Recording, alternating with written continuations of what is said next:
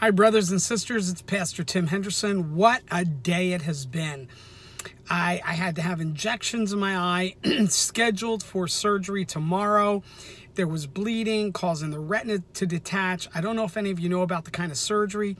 They go in, they basically put a bubble behind, I'm not behind something, and then you could potentially have to look down for 16 hours a day for weeks. So I was going about my business. I was still driving with the patch on, and hey, I had one eye. Praise God. Drive by faith. Anyway, as I typically do on Wednesday nights, I prepare a meal for our youth, and our youth are growing, and they're preparing for a musical performance for our church. And in any event, when I got there, a couple of the youth leaders, while I was there, I was preparing the food. A couple of the youth leaders wanted to pray with me, and then the youth wanted to pray with me. And then when it was over, this was a short while ago, I was finishing cleaning up, and a couple from our church, Liz and Mike, they said, "Pastor, can we pray with you?" And we just started praying, and Holy Spirit moved. It was so sweet, and suddenly, there was like, under the patch, there was like this beautiful light purple light that was bursting forth, and all of a sudden there was just light everywhere, and I said, "You guys, something's happening." And I took the patch off, and I could see them so clearly. At the time, there was still like a floating shadow. There's nothing now. It's completely gone. So my daughter's going to go with me. I'm going to drive myself in the morning. I'm scheduled at 9:45. I'll get there early. I'm sure the doctor will want to do the exam again and check everything out. But praise God, my eye is whole. I'm not going to need that surgery. God is faithful. And I just wanted to thank all of you who prayed for me today. I felt your prayers. I appreciate it. I love you guys. See, what an amazing God we serve, and what amazing family of God I'm a part of. And you guys are all a part of that. And then something else happened, which, as glorious as this is, and it is glorious, and I praise God for it and give him all the glory. Thank you, Jesus. I think I shared this already. I may have, I may not have, but I want to share this again if I haven't. But it did happen today, so I'm not sure.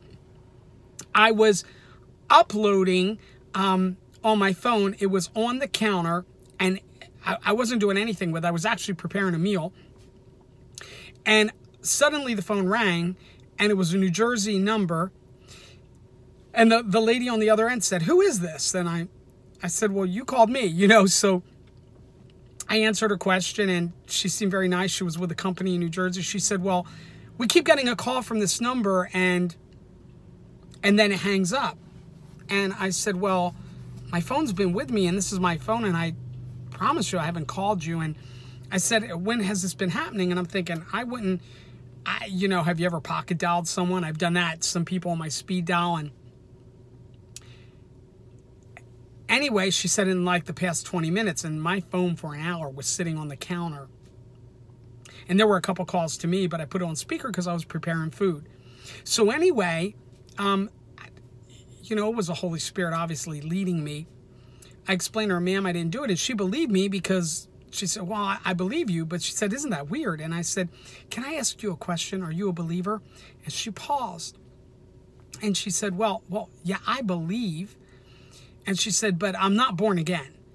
And she went on to tell me how she's Roman Catholic and how she did all the sacraments, but not very religious. And so I had an opportunity to share my testimony with her. And when I was done, I went through the whole Roman road to salvation, and I asked her, I said, "Do you believe? Do you?" And she believed. I mean, she was, praise God, she was professing Jesus. She believes. She believes that he was born of a virgin, that he lived a perfect life, that he shed his blood on the cross. He paid the penalty for her sins, that he died and was buried for 3 days, and on the third day rose from the dead. She believes in Jesus, and we had gone through what that means and how one is saved. And man, I'm telling you, it was glorious. And my wife, because it was on speaker, was listening. And when I got off, my wife said, "Wow, do you see what happened?" And I did see what happened. She said, "Honey," I said, "I know. I don't know why the phone called her I did have a friend later who says that, I forget what he called it. He said, but people somehow use your phone number and call people for marketing ploys or something like that. I don't know, but whatever it was, I'll tell you this. I have been touched by the Lord today, and he healed my eye. I could not see, and now I can, praise God. And I had the privilege and honor of sharing the good news, the gospel, and it was so random that has never happened that way ever, where someone has called me and said, actually, it's only been friends and family, and only a few times have I ever actually pocket dialed someone. But for this woman to call, she did the, I don't know what you call it, the redial, and it dialed me back, and we actually talked, and I got to lead her down the Roman road of salvation. I got to share the word of God and the good news, and she professed Jesus Christ as Lord. I could hear in her voice as she was saved by grace through faith, and understood, because we went through it, because I didn't want to leave her with that. I didn't want her thinking, listen, it's by sacraments, it's by any of those things. No way. The precious blood of Jesus that paid the debt for her sin, the grace of God and her faith in him, her belief in him, and all, brothers and sisters, it was so glorious. How awesome is that? Just today, to me, that's two incredible miracles that I've seen of God. He touched me, and I can see I can be doing this tape without a patch on, praise God. And I'm out driving around, doing what I need to do for the glory of God. And I rejoiced with the angels because a new name was written in the Lamb's book of life. Time is short. Jesus is coming very, very soon. I talked this morning about the U.S. pulling out of Syria completely. Do you know that President Erdogan of Turkey is already saying, and Trump had conversations with him to tell him, don't do it, because we're going to be pulling out of there, don't do it. But he's already talking about occupying east of the Euphrates.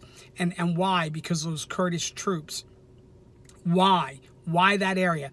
Because it's rich in the natural resources. I'm telling you, Ezekiel's war is perfectly set. The stage is set. Now, based on some of the comments and what some of you say, you still believe that that's the Battle of Armageddon, and it's not. It's not the Battle of Armageddon. In fact, he who neither slumbers nor sleeps, the great I am, the eternally self-existent God in the persons of Father, Son, and Holy Spirit, he will defend and protect Israel in this, when Gog and Magog comes down. And it's coming. Ezekiel's war is very soon. And you know, with the U.S. pulling out, can't you just see Iran and Turkey doing something, particularly Iran, doing something around Damascus? I'm telling you, we're going to see Isaiah 17 very soon. If we're still here, we're going to see Isaiah 17 happen. For all we know, it could be bam, Isaiah 17, bam.